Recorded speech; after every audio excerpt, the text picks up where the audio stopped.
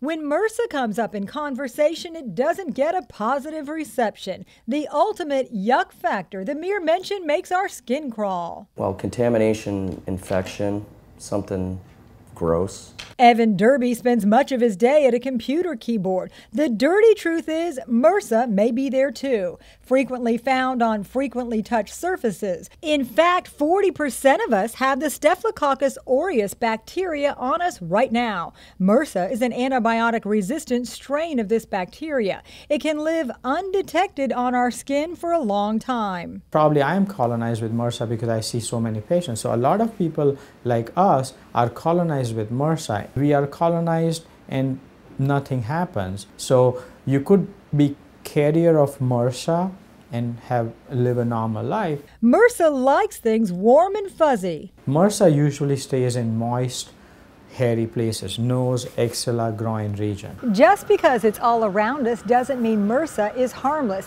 It can lead to severe antibiotic-resistant infections. Spread through contact, you can pick it up from touching a compromised person or object, like a computer, doorknob, or gym equipment. To get a reaction, the bug has to have an entry point into your body. If there is a skin breakdown and it has a portal of entry, then it gives you an infection. Cleaning and covering cuts may prevent infections, which can range from a boil or abscess to severe, even life-threatening sickness. The best defense is hand-to-hand combat. The best thing you can do is hand washing. Hand washing, hand washing, hand washing. Armed with this knowledge, Evan is soaping up and trying to stay hands-off. I would touch things a whole lot less, that's for sure. For Lee Memorial Health System, I'm Amy Osher.